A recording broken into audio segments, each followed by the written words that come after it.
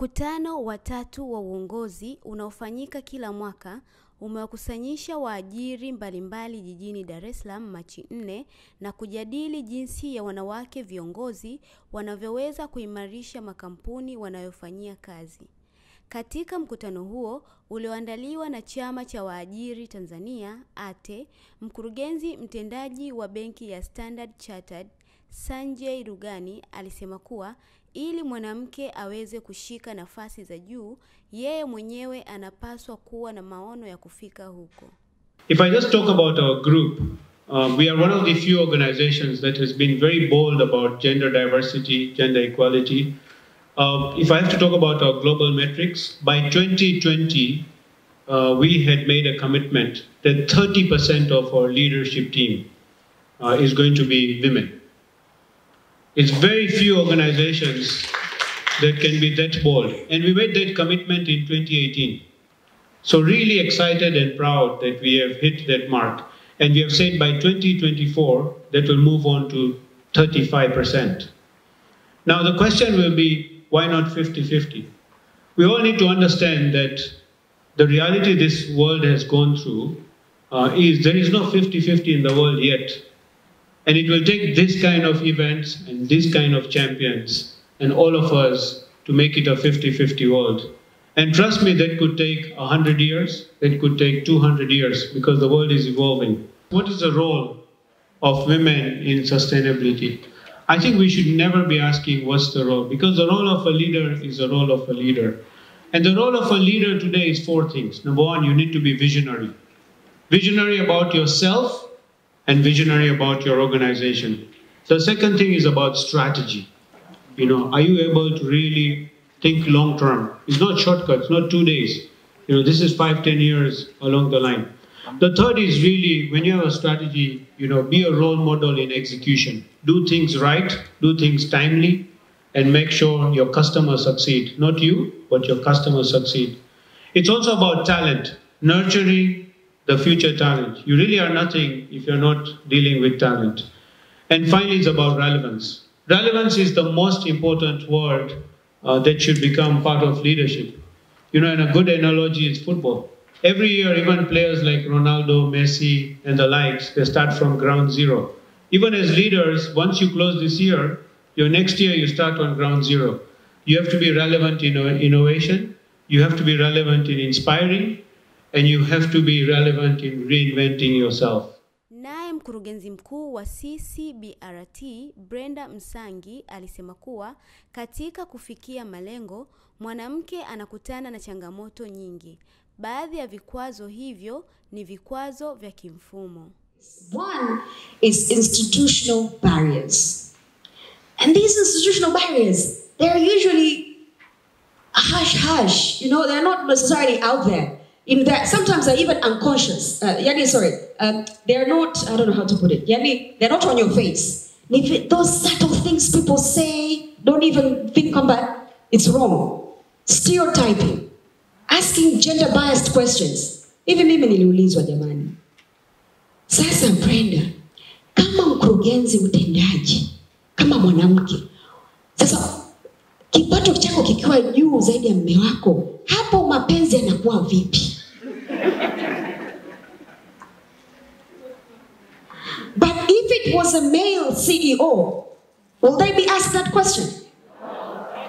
Will somebody ever dare to ask Sanjay, sasa, you're earning more than your wife. Millie. Sasa, where is love? I also dare to say, leo asubuhi nimesikia kwenye radio, watu wanataka kusema, wanauliza, tunataka kumjua mume wa makamu wa rais. Sijui kama tulisikia. Hello? Heshima yako makamu wa rais. Sasa jiulize, will people dare to ask that if it was a man? Tunataka kumjua mke wa.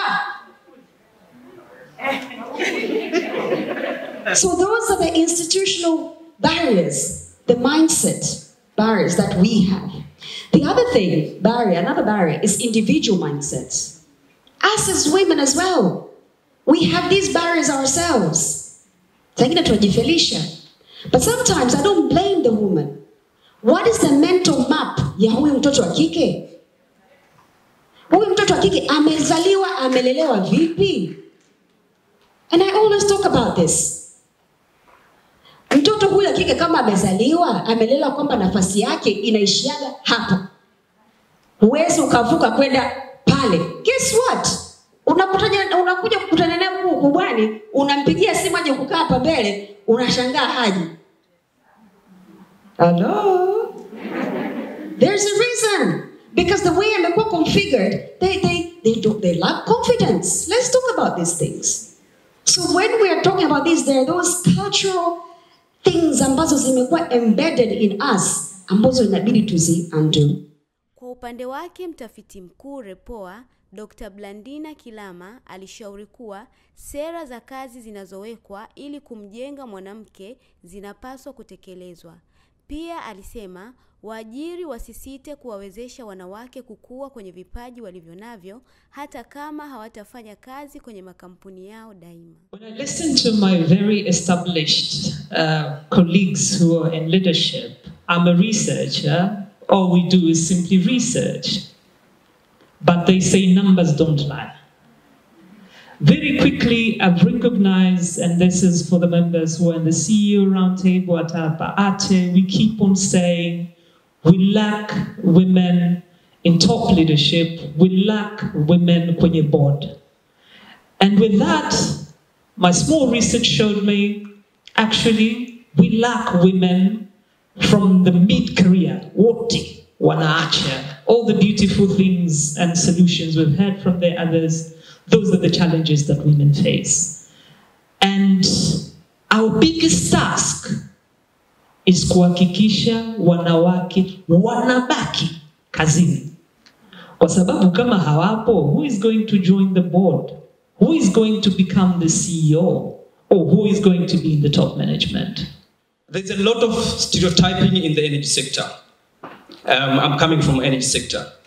And we always say that, this is male-dominated industry. And we've given so many excuses to have lower number of females in those areas. But I say that's just a mere excuse. And now I go straight to answer your question. Songas have brought about 7 females into this program. And by doing that, when I came into this position, what you need is to be surrounded by the people that can really help you. And I was very, very lucky because 2 females had already passed this program. One of them in very, very critical position, HR, that's Agatha. Most of you know her. And another one, very low profile lady. And I want to tell you this. You may have heard quite a lot of things about Songas, but there is one person who nothing happens technically in that company without her approval. She's the head of technical engineering. She's the head of, technical engineering department. So if there's a new technology that is to be adopted into the organization, she is the first one to acquire that knowledge, and she's the first one to train and adopt to other leaders and managers in the organization. So,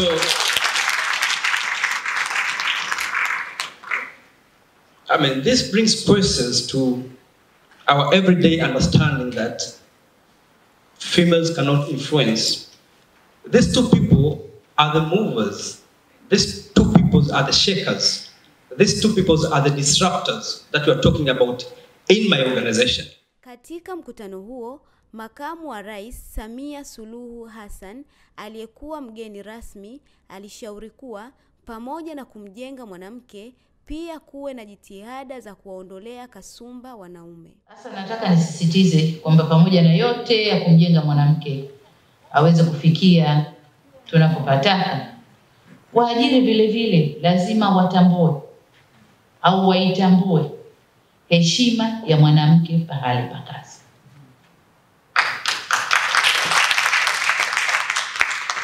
Pamoja na kwamba nimesema wote tumesoma sawa, tumetoka sawa na nini sawa, lakini kwa maumbile tuko tofauti. Tuko tofauti. Changamoto nilizonazo mimi kama mwanamke kimaumbile tofauti na za mwanamume. So mabosi walitambua hilo.